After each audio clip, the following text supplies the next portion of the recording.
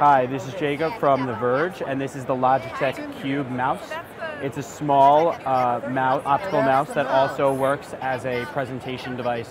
You just move it around like this, and you can see that it's now moving, tracking around. The left click is right over here in the front region, and then you can right click by clicking in the middle. Once you pick it up off the table, it turns into a presentation remote. So just if you click like this, it'll move you slide forward. And then if you flip it over, it will actually bring you backwards. It has a power button around the back as well as a micro USB port for charging. And it's kind of just a really cool little unique input device.